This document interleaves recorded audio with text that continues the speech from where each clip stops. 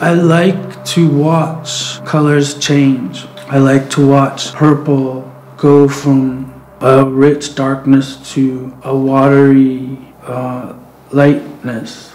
The work I was making maybe 10 years ago was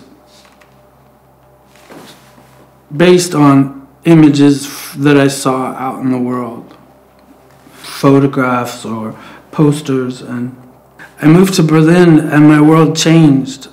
Part of me was running away from New York. You know, I didn't speak German. I was much more isolated. I was on too much medication for depression. It was harder and harder to be out in the world and function. It took me to a point where I couldn't even work. I couldn't make things. That was the end. It was the point. It was like, okay, I need to change some things, and so I thought if I quit drinking and quit this medication, that I would start to get better.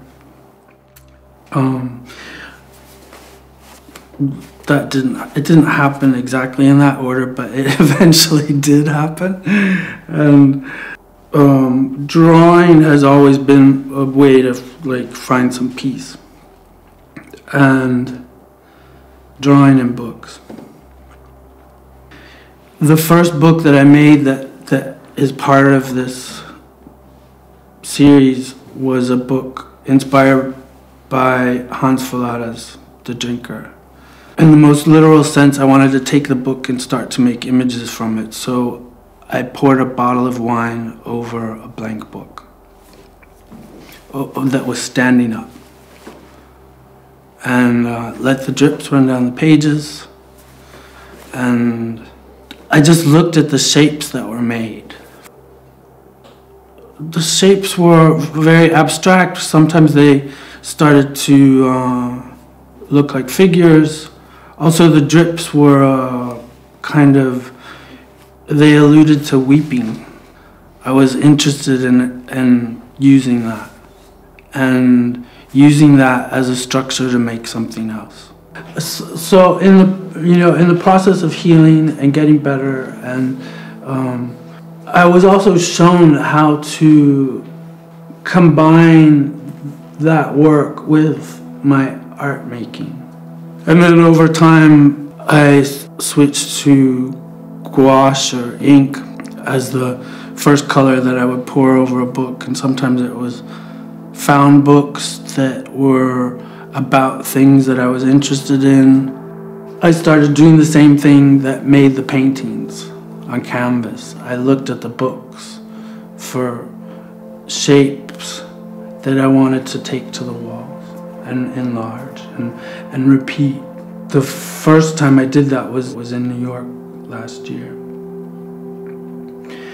And I used a shape that for me looked like a mourner, a figure mourning in a sort of ceremonial process. I was also interested in having more chance happen and being less sure of what I wanted to make. I wanted to be kind of surprised by the image that appeared from doing something. I was getting ready to do the show in New York, and I needed a stick to draw with. The stick was given to me by a tree. It's a tree that has become a confidant. So I went to the spot. I asked for a stick. And when I was done doing that, I looked on the ground, and there was a stick laying there that was the right size. I squeezed the tree and said, "Thank you."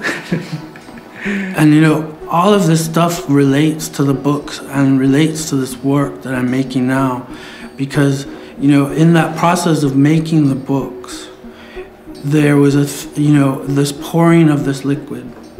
It was, it alluded to weeping to me, and I was literally weeping, and there was something about taking it out of me and making something that did it outside of me that helped.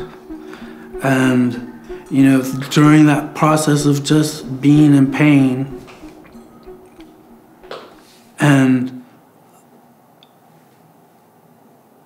and accepting that that was where I was at, I was able to eventually start to heal and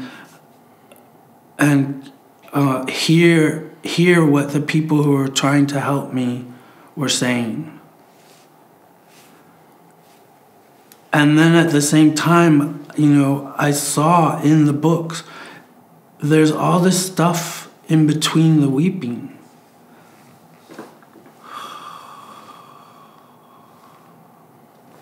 There's all these shapes. There's